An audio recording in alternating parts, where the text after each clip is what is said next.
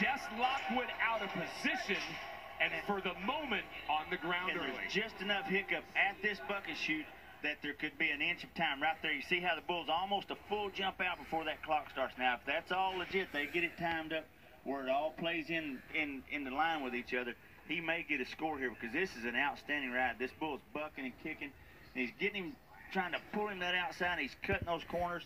When it does, right here, just see the yank that it puts on him. I think it's all going to boil down to when that gate opened and when that bull cleared the buck and chute. What they're looking for and what Lockwood is hoping for is, back to your timing issue, now we're being told there is no score, no qualified ride. It's officially going to be 7.89 seconds. And as usual, Jess Lockwood shows that frustration when he is disappointed in himself. Meanwhile, if you're a fan of the Bulls, you're loving it so far. They're a perfect 8-0.